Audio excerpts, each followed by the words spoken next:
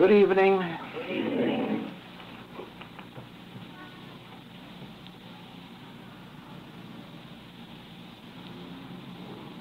In our two tapes of the 25 group and last night, we have a very comprehensive idea of not only the purpose of our work, but how it's done. And I would like to take this occasion for giving you a little deeper insight into the entire message.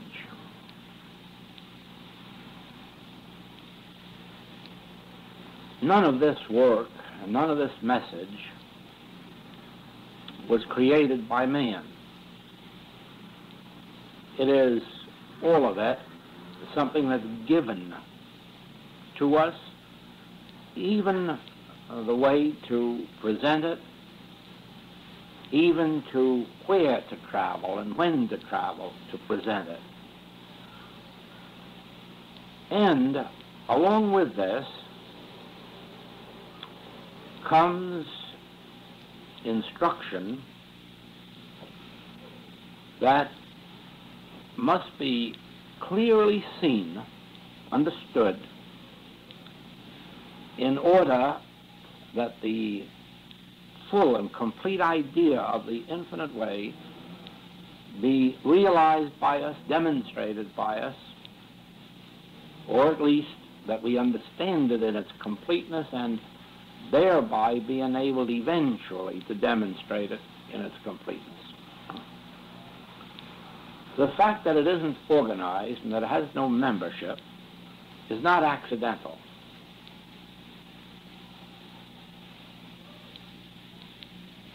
The fact that there has never been an attempt not only to organize, but you'll notice there has been no attempt in any way to govern the life of a student. In other words, the entire message is aimed at freedom. Now, I received a letter the other day from one of our friends, a great scholar who has been translating some of the Dead Sea Scrolls. And he had received a copy of Thunder of Silence, and on the cover it said that one of the purposes of this book is to set us free. And in acknowledging receipt of the book, he said, of course, freedom is an impossibility for man. Freedom is the quality of God, and only God can be absolutely free. And we, of course, can receive spiritual light and through that attain to some measure of freedom. Well, of course, it's true that none of us are absolutely free, but one thing we know, and that is that freedom is possible because as man we are not something separate and apart from God. And though we cannot attain freedom as of ourselves, in proportion as we grasp the idea that I and the Father are one, all that the Father hath is mine, then in that oneness we can attain freedom. To what extent we demonstrate that freedom depends on what extent or to what depth our realization takes us. In other words, it isn't too difficult to say I and my Father are one, It isn't even too difficult to believe it. It's quite difficult to demonstrate that oneness. That's really the work of eternity, demonstrating that God constitutes our being so that we have no being. That is, of course, dying daily and dying completely. It is the state of consciousness the Master attained when he spoke out from the word I. I am the bread of life. I am the meat, the wine, and the water. I am the resurrection. I am life eternal. There was no Jesus there then. Jesus had been swallowed up in Christ. Jesus had been transcended. And because Jesus is a sense of separation, just as John or Joel or Mary is, and it is only when those names disappear out of our thought and we speak as Christ and say, I, thou seest me, thou seest the Father that sent me, for I and the Father are one. I am he.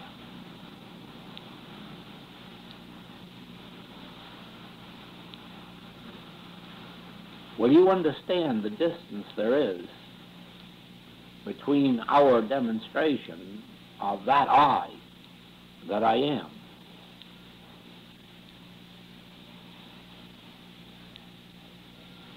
and our present degree of awareness? The knowledge we have, the knowledge we have full and complete. I and the Father are one, that's definite. There is no Father and I. All the way back in the original infinite way, you find that there is no such thing as God and. There is God appearing as, but always it is God. Also you'll find that man is not the reflection of God. Man is not the expression of God, but God is eternally expressing his own self, his own nature, his own being.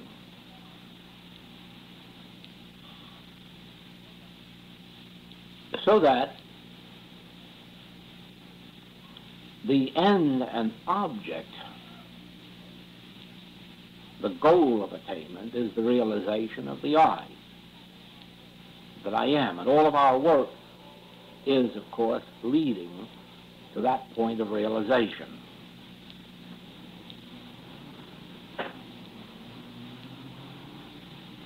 Now, if our work were organized, it would instantly cut off the student from possibility of attaining that realization unless he cut himself off from the organization. Why? Because as long as he is organized, he is consciously or unconsciously relying on his group association, or he is relying on someone who has gone further than he. In other words, he has a new Messiah. It makes a difference whether he looks to it as Christ or leader or whatnot. There is always a looking up and looking toward, and in the end, that must have the effect of creating a sense of separation.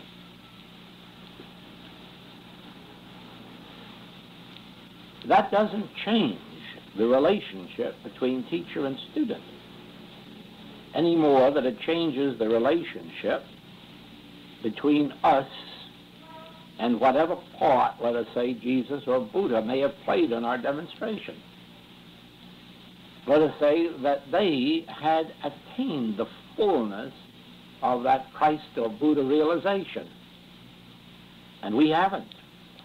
Therefore, they, as teacher, would lead and guide and instruct and give us the benefit of their consciousness, they would be a bridge over which we would travel. So it has been through all spiritual teaching.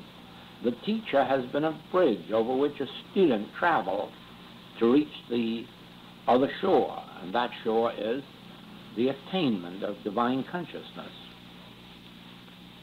And then, when the student reaches that, then they take their seat beside the teacher. In other words, there is no such thing then as up here. There is only a circle now, a circle of teachers, all helping those in proportion who have not yet reached that, yet not committing themselves to anything of a permanent nature that would make the relationship down here a permanent one. That's only one part of the story. The other part is this. The minute we join something, we are virtually relying on it. It is like saying, I am a Christian, or I am a Christian Scientist, or so forth, as if being that meant now I've got something to rely on. Now I've got something to support me. Now, oh, I'm all right now. I'm in the fold. You see that dependence that comes in there? Well, it is the same way with our scriptural quotations. Most of you have seen the harm that is done by affirmations. Not that sometimes they may not have proved very helpful in some cases, but on the whole, they're harmful. Why? The moment you memorize a statement and begin to rely on it, you've made it God. You've looked to it for something. Else, why go around repeating it? You've made a magic charm out of it. You've made an Aladdin's lamp out of it. Rub the lamp and the miracle happens. Repeat the statement 100 times and something happens. In our approach to scriptural quotations, as is given in these lessons, you will notice that caution is constantly given that you do not encourage anyone to tie themselves to a quotation, a statement, an affirmation, and look to it as if it had a power, but rather that when you present the subject of scriptural quotations, you present it as an idea. Now, here's the difference. If I say, he performeth that which is given me to do, and I keep repeating it and repeating it, first of all, I believe that the repeating of that statement itself is some kind of magic that's going to make something happen. Secondly, I'm going to develop in myself some kind of a reliance on a he.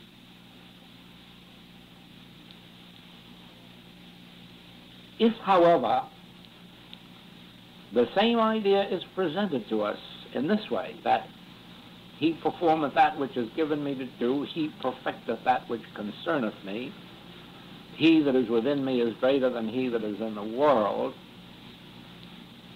he that is in the midst of me is mighty.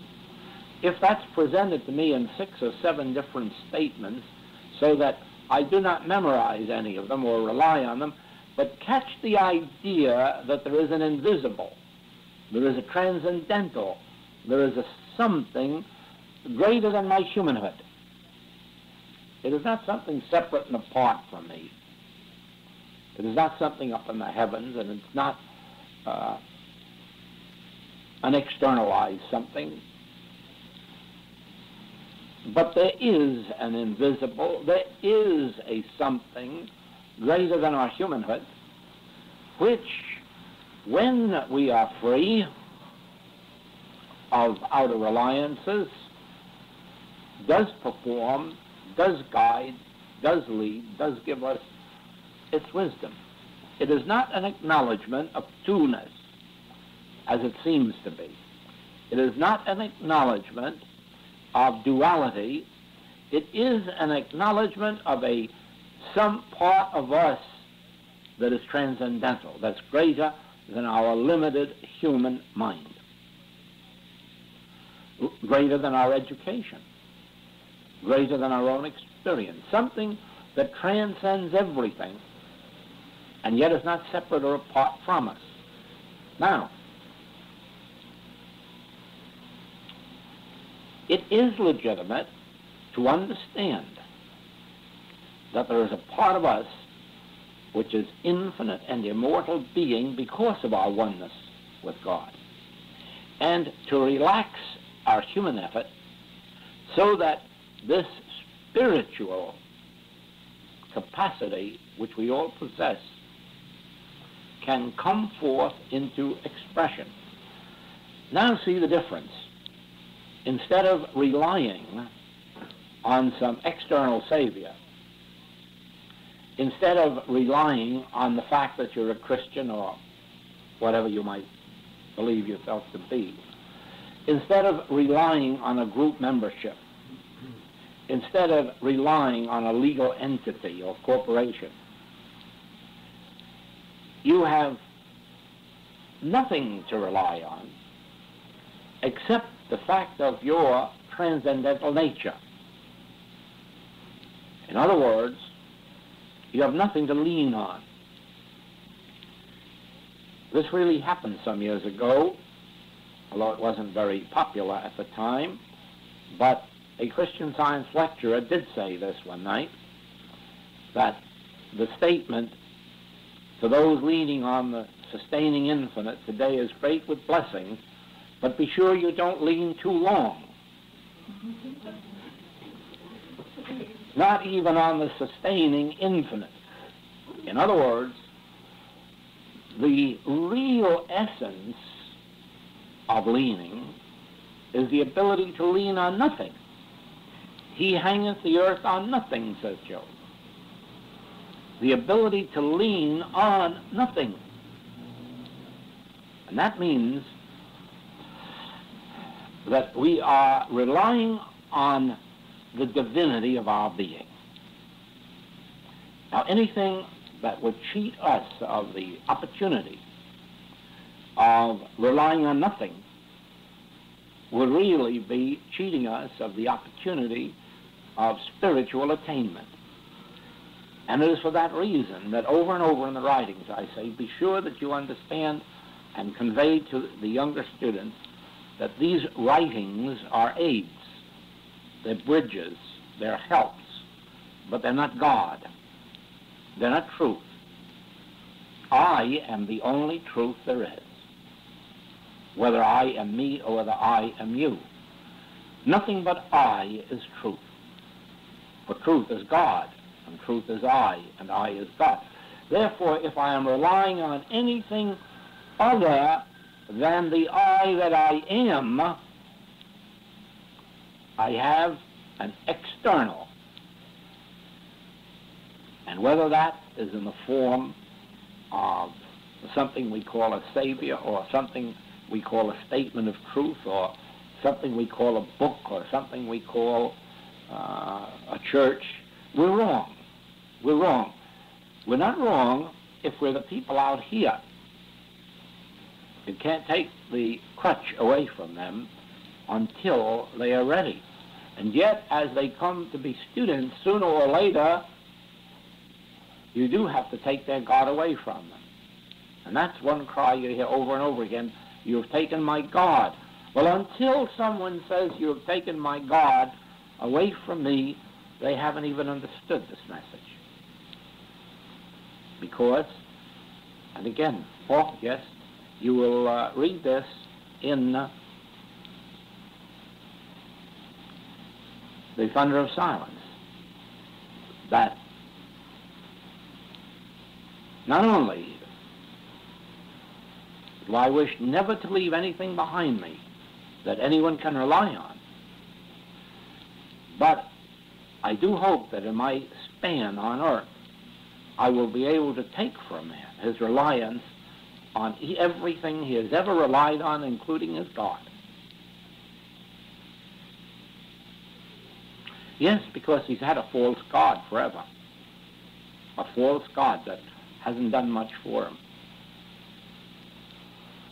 And until he loses that, he is not going to find that I and the Father are already one, and that there is nothing to rely on except the emptiness that permits the transcendental to announce itself, to express itself, to be.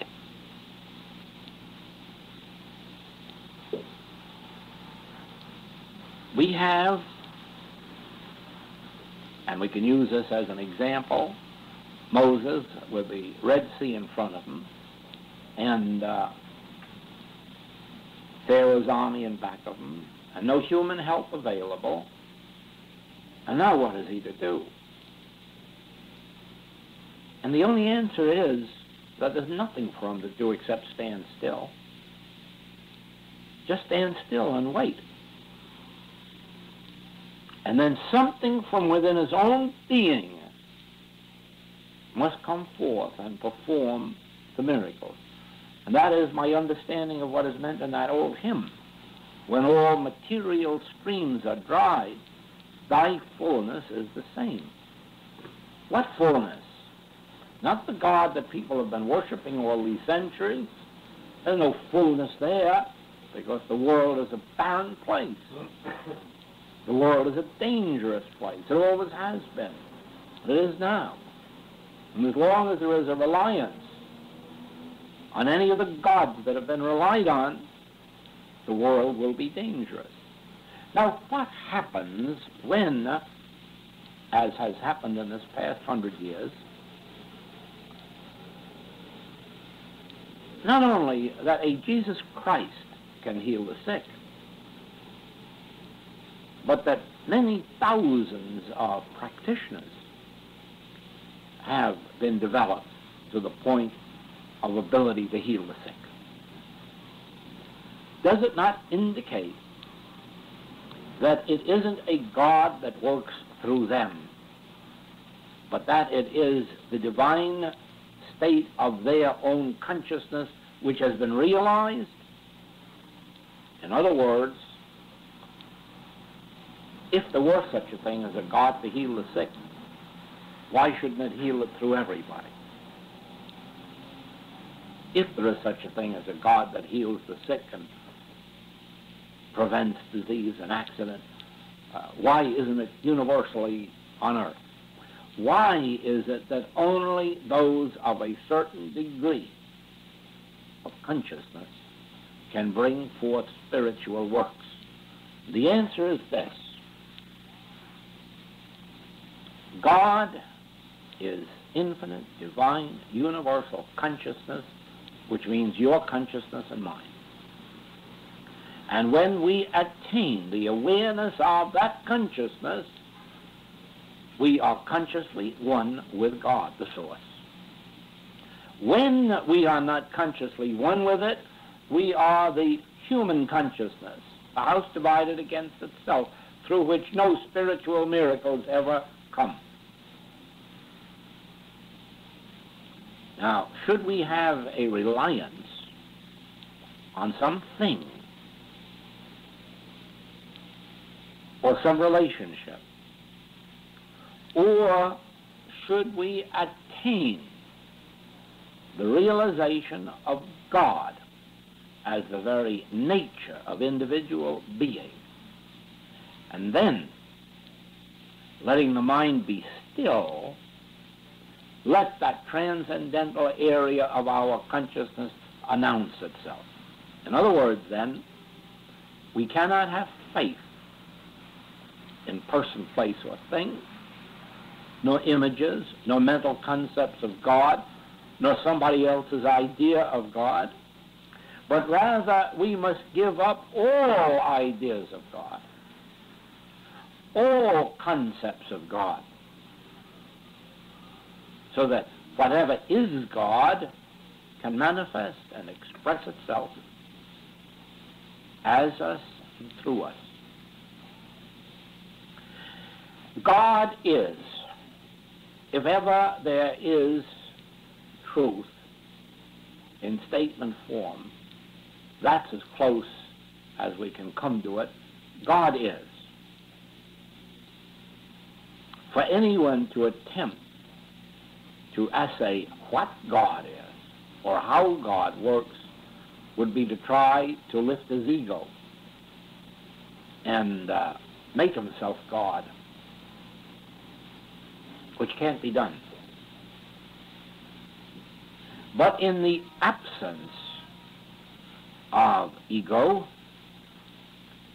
personal ego, in the absence of a sense of self that claims knowledge or power, that which is God manifests and expresses. Now, I understand the limitation of language, so that I know that I could never put into words absolutely and correctly what I'm trying to convey. Therefore, there has to be a room for your grasping something that you're not hearing with your ears. But as near as I can come to expressing this,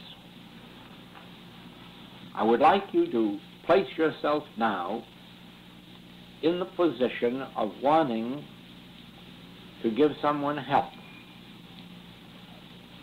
You have received a call for help.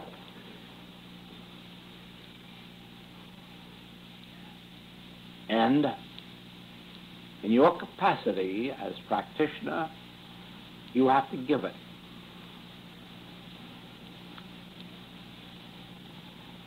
The first thing that should be clear to you is that you do not know how to give it. That you have no personal powers. That your knowledge and your wisdom is as nothing, since God is all. And then maintain within yourself an atmosphere of receptivity. If you like, you might remind yourself that man shall not live by bread alone or his human knowledge, and that his memory of statements of truth is not a spiritual power,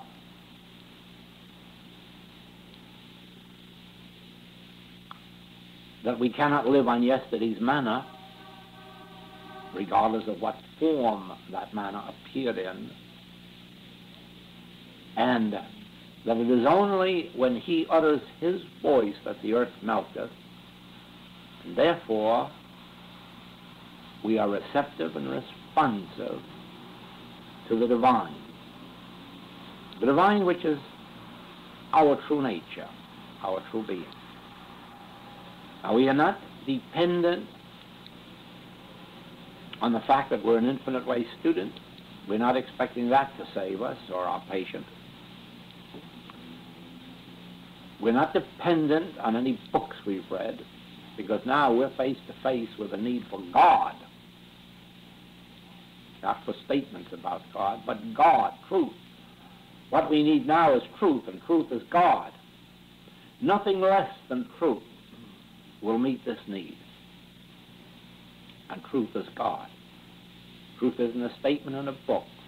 Truth isn't a statement that I remember from yesterday. Truth isn't something that healed somebody last week of something. Truth is God. And now we must have truth. We must have God. We have no dependencies of any nature. We're clinging to nothing. We're holding ourselves completely free, receptive and responsive to the still small voice.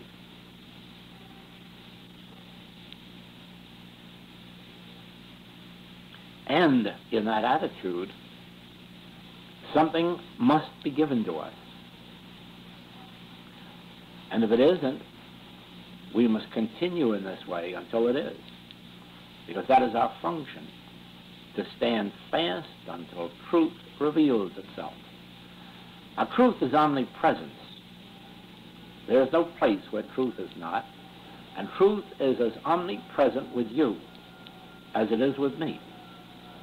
Truth is as omnipresent with you as it was with Jesus Christ.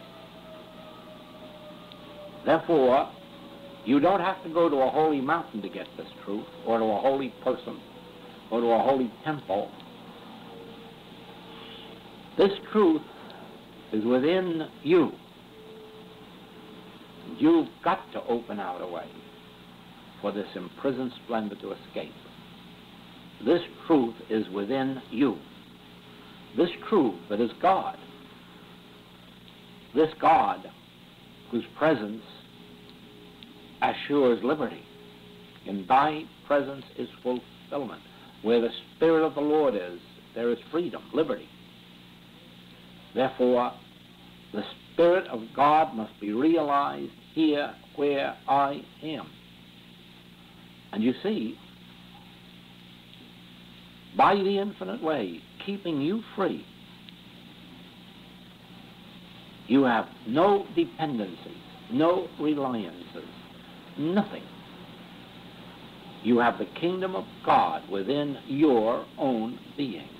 You have access to the kingdom of God within your own being. And regardless of the name or the nature of the claim, if you work faithfully with it, the highest of your understanding, until you bring forth the spiritual light, truth, you must prevail. And it doesn't mean that this whole world will disappear with an abracadabra. It doesn't mean that we will make that rapid progress toward the full and complete realization of our identity. On the other hand, it doesn't mean either that it's a matter of time, because none of us can know what minute is our particular minute. But we do know this, that we can delay our progress by living on yesterday's manna. We can delay our progress by thinking we know something and believing that what we know is spiritual power. It isn't. It isn't. What we know is merely developing spiritual power within us. It is just like when we went through the memorizing period of the multiplication table. The memorizing of 2 times 2 and 3 times 3 and 9 times 9 was not mathematical wisdom. It was merely developing our mathematical consciousness. That's all it was doing. The mathematical consciousness is always independent of the processes that bring it forth into expression. So it is. The kingdom of God is within you. Actually, that I, that spiritual I, which I am, is that very God. It is for this reason that every individual can be the full and complete showing forth of God, show forth the fullness and allness of God. But everyone on the face of the globe can do that in proportion to their attainment of it. But their attainment of that consciousness comes with this realization of a non-dependence on anything that's in the realm of the manifest, even if it's in the realm of manifest thought. In other words, we do not rely on thoughts. It is true that in the world that is made up of the physical and the mental, thoughts can become things. You can work on a mental plane of existence and bring forth a lot of wonderful demonstrations. But it's in the same relationship that was explained in the Old Testament in comparing the magicians to Moses. The magicians could do everything that Moses could do except one. It was always that one last thing they couldn't do. And that last thing isn't material, it's spiritual. And that's the realm they couldn't reach into. So it is that on the mental plane, there are many, many wonderful demonstrations to be made. It is possible to do it. It's possible to use the mind for both good and evil on the human plane. The only thing is that if you try to use it for evil, where there is a metaphysician involved, one who knows one's power, you have to find yourself in a lot of trouble, because there you bring about self-malpractice. In other words, it's safe to malpractice a person who doesn't know truth because they're accepting it. But if it happens to be someone who knows there's only one mind, be assured it's going to bounce right back at you and do all manner of things with you. Now, the purpose of this should be clear. When we sit down to this world work, we're really expecting demonstrations of the nature of the greater works. You might say the lesser works would just be healing each other's ills. The greater works is when we begin to bring this Spirit of God into the wider sphere of commerce, government, and the more universal sense of health. If you're going to undertake work of that nature, you are not going to go far if you're relying on yesterday's manna.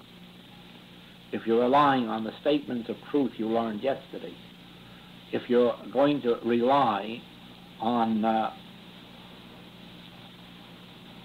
whatever it was that did healing work for you yesterday or last year. In other words, the Spirit is a spontaneous action.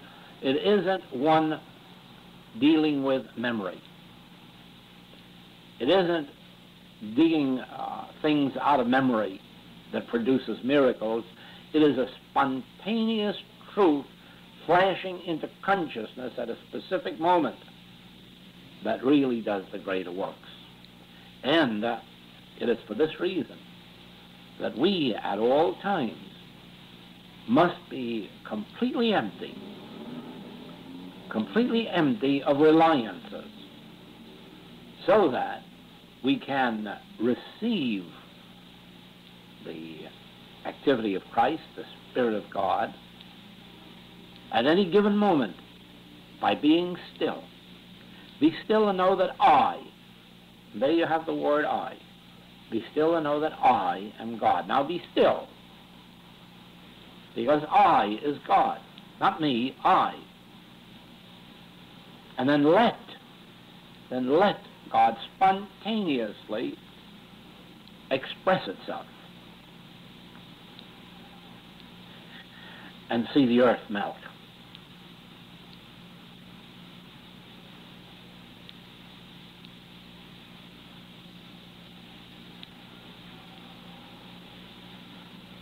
We develop this consciousness step by step through the actual study and practice of certain principles, always remembering that these principles aren't God.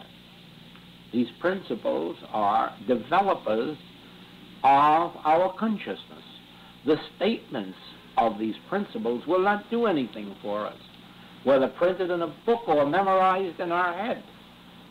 It is the development of the consciousness that does the work. And therefore, we work and work and work with these things until we arrive at that consciousness where we know that we are relying on nothing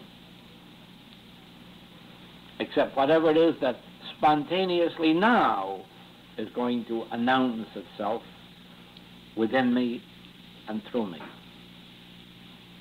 When the Lord speaks, it is done. But the Lord isn't something separate and apart from our being. It is the very I of our being, and that I which we grow accustomed to listening to. When the Master says, I and the Father are one, but the Father is greater than I, he was not giving us a teaching of duality. He was merely describing the two phases of our being, that of our humanhood, that of our divinity. Now, each one of us has proven that our humanhood is not God. Each one of us has proven that our humanhood doesn't save anybody. Every one of us has proven that our humanhood has failed us. How many times has our human wisdom, or what we thought was our human religious sense, how many times has that failed us? How many times has what we thought was our knowledge failed us? How many times has what we thought was our power or our wisdom or our goodness, how often has that failed us? Enough times so that we know that either there is something about us which is divine or we're really lost, because it is not our humanhood that is God. Oh no, it is not our humanhood. Are there two of us? No, there are not two of us. There is that sense of us which was born into this world and carries for a while this sense of two-ness, the power of good and the power of evil. There is this that we rely on, for instance, our skills and abilities and talents in our human mode of existence. We play the piano so well or only so well. We're architects to this degree or to that degree, or we're builders to this degree, or we're mathematicians. That is not our godhood, remember? That is our humanhood. But it is only so for one reason, that we have neglected from birth to claim that I as our divinity and let it then become our talent and our ability so that we would be infinite in expression. Except the Lord build a house, they labor in vain that build it. Now, if from infancy up we had been trained into the realization, know ye not, ye are the temple of the living God, know ye not, the Spirit of God dwells in you, know ye not, that God is your divine consciousness, it is possible that we could have grown up without this sense of duality, the self that must die daily, and so on. However, this could only happen in one way. And that is, if carnal consciousness or mind can be broken. I don't know how many of you know that there was a Christian Science practitioner at one time who left the movement. And he had an idea of how this pure spiritual state could be attained. And it was a mistaken concept, but he believed in it and he tried it. He adopted a baby, a newborn baby, and he placed it in a magnificent home, a great big millionaire's estate, and he surrounded it with women who had been Christian Scientists for years and years and years and years until they knew truth backwards, forwards, upside down, and crosswise. And by surrounding them, this child, with all of that, this child was to grow up and never know mortal consciousness.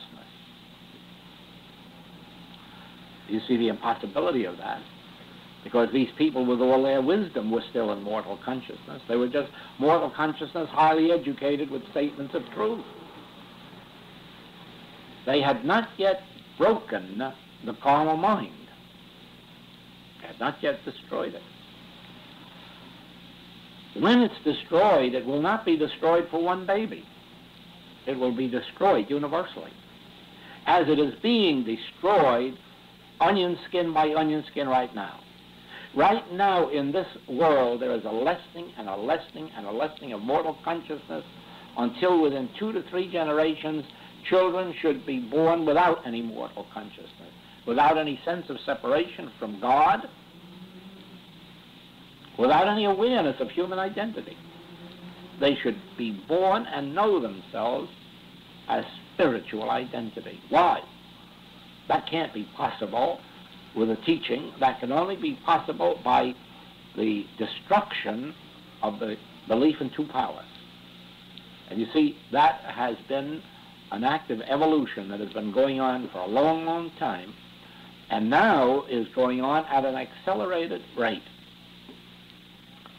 The more it becomes widely known that the devil isn't a man with a tail and hoofs and horns, the more widely it becomes known that God isn't something separate and apart from man that you pray up to send rain or stop rain. Every bit of this wisdom that's getting out into the world is another onion skin dropping away from mortal consciousness, until eventually it will be realized, I and the Father are one. All that the Father hath is mine. I am nothing of myself, but by the divinity of my being, I'm all. In other words, no human amount of health is really health. No human amount of wealth is really wealth. It is only in the consciousness of our spiritual identity that there is no such thing as ill health or good health. There is no such thing as lack or abundance, because there is no measuring rod. There are no pairs of opposites. There is only the infinite being. It is like taking the word love and trying to measure it. There's no such thing. If it's love, there's no measurement. There's no measuring rod. It's a state of infinity. If you take the word loyalty, can you have a little or a medium amount or a lot? No, loyalty signifies only one thing and one degree. There's only one degree of loyalty, that's all. And it's all or none. There's only one degree of love.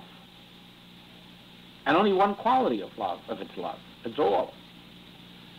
There is only one quality, one degree of integrity. You can't have half integrity. You can't have half loyalty. You can't have half fidelity. You can't have half of anything that's spiritual. And so it is that you find that life is eternal. It is not divisible. Life is not divisible, but you won't demonstrate that life while you believe there is a me and life. Oh, no. No, that won't be. Because the me always brings to light that which was born, that which ages, and therefore that which must die. Only when we see life as the I that I am, or that I am life eternal, can we hope to demonstrate life. Life which is not healthy. Because the life of God is not healthy. The life of God is a state of immortality. And nothing ever enters that life to defile or make a lie. But is that the life that I am? Of course it is. Of course it is. But it cannot be demonstrated by me, except in proportion to the degree of my awareness of the fact that I do not have life, I cannot demonstrate life, I am life. In other words,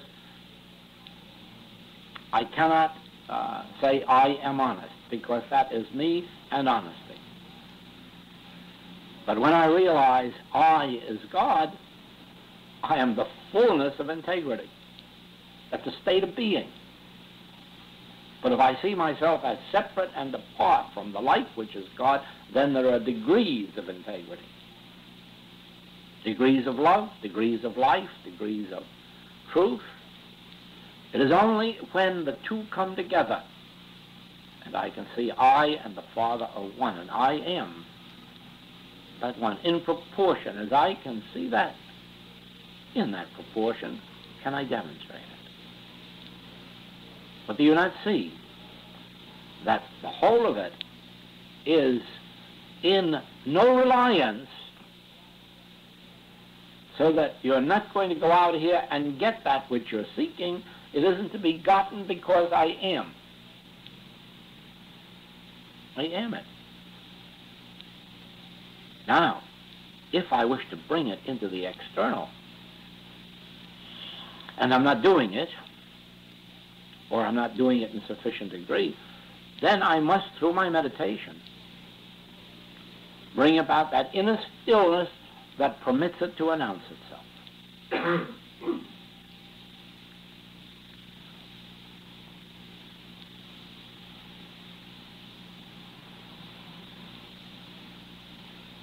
So far, no human has ever been known who lived constantly as I. In other words, without some part of the day or week reverting to the fact that he was Jesus or Buddha or somebody else and reacting to this world. Nobody has so completely overcome the world as to lose their whole human identity. We see that in the Master in Gethsemane. Could you not stay awake with me? What, could you not watch with me 1 hour? Could you not pray with me? Stay awake tonight and pray. For who? God? No. For that which is at the moment not in full and complete realization of Godhood. Stay awake and lift me up to my real estate. So it is.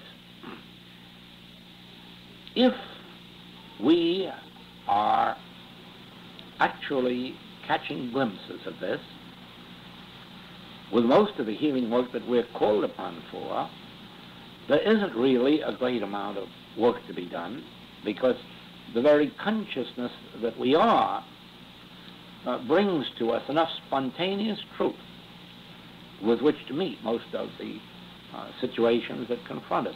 But when it doesn't, let's not bury our head in the sand and say, flap, flap, flap, I am God, I am God, I am God. Let's be leery of that. Let us be willing to sit back and be receptive and be resound. Be still. Be still and know that I is God. And then let this announce itself. Let this declare itself. Let the still small voice be heard.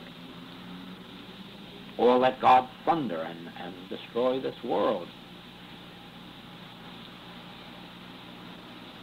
You see now that I'm trying to take you to that dimension where you have no reliance on the external realm, where your realization is that your oneness with God constitutes your oneness with all spiritual being and idea. So you don't have to rely on anything except that relationship. That very relationship is your whole reliance. Since I and the Father are one, all the Father hath is mine. And my conscious oneness with God constitutes my oneness. The statement isn't doing anything for us. The statement is reminding us of something that we're temporarily forgetting, so that we can now relax into that relationship. If it doesn't seem to yield, then sit back and meditate. Let it come through. Let it come through. There is, believe me, there is a center in every one of us where the still small voice is. There is. That's in every consciousness. I could say it this way, that even as individuals, I and the Father are one, but I is the Father and I is the Son. Therefore, in one sense, we're the Son of God. And that which we would call God has planted in each one of us his Son, which we are. And it is that Son that we, as the Son of Man, listen to.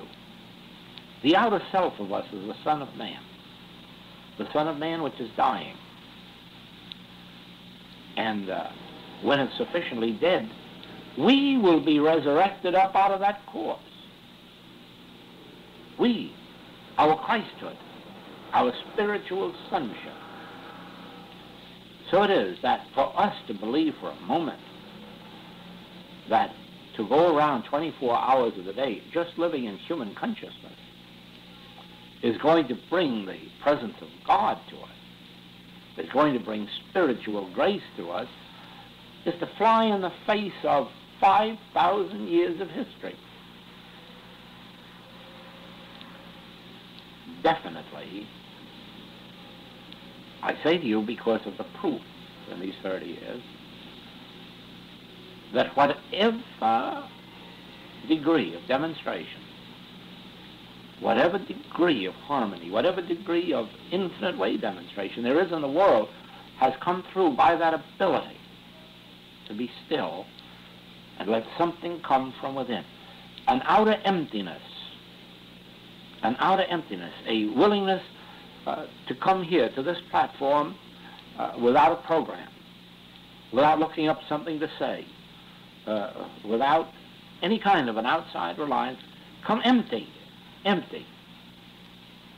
then say, all right, and relying on nothing except being still, letting the message come through from within. Some,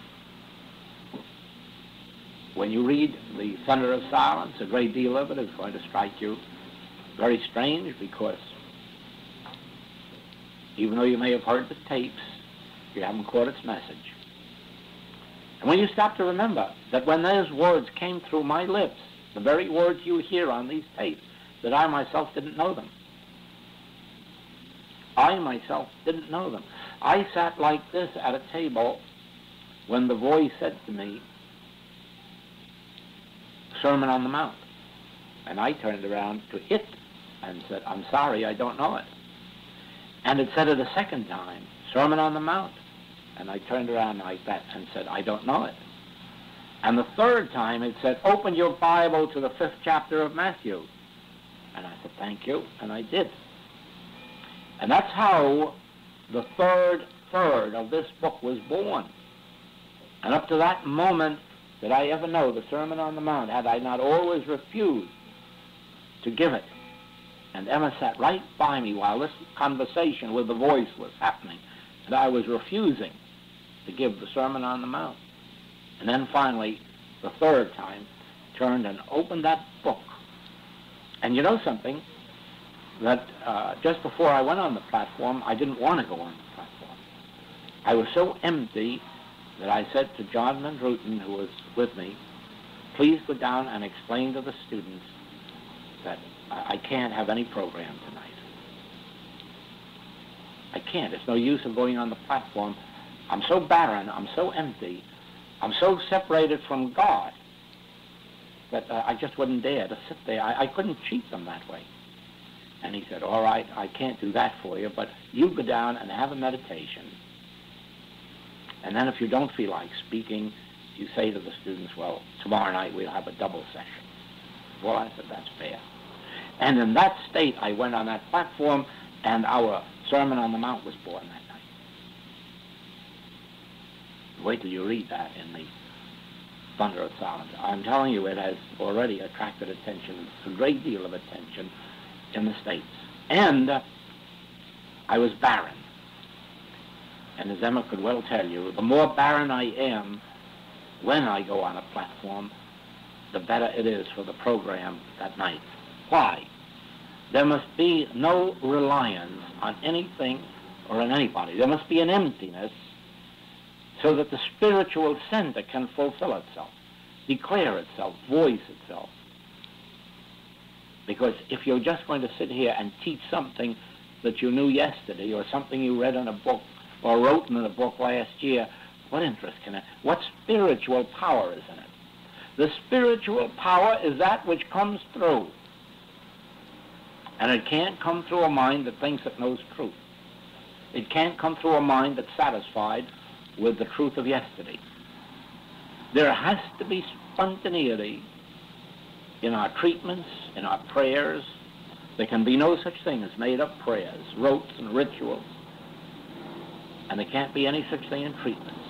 Every time we give a treatment, it should be God giving the treatment, not our limited sense of ourself.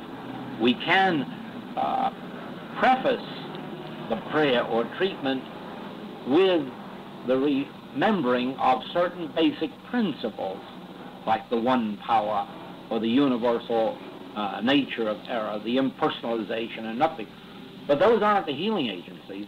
The healing agency is the consciousness that you evolve when you ponder those principles and thereby lose your faith in the material powers. Well, for the minute, I'll say good evening.